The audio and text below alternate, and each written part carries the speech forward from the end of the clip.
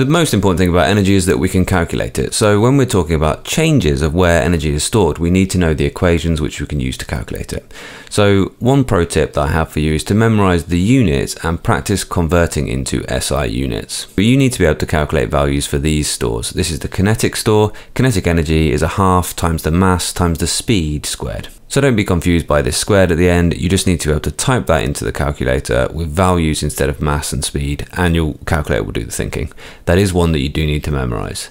Gravitational potential energy, again, is something you need to memorize. That's gravitational potential energy is mass times G, which is gravitational field strength, usually 10 newtons per kilogram, but they'll give you that they expect you to use in any question, times by the height. The elastic strain energy is a half times the spring constant, which is how stiff the spring is, in newtons per meter, multiplied by the extension squared. That one is given to you on the formula sheet, so you don't need to memorize it.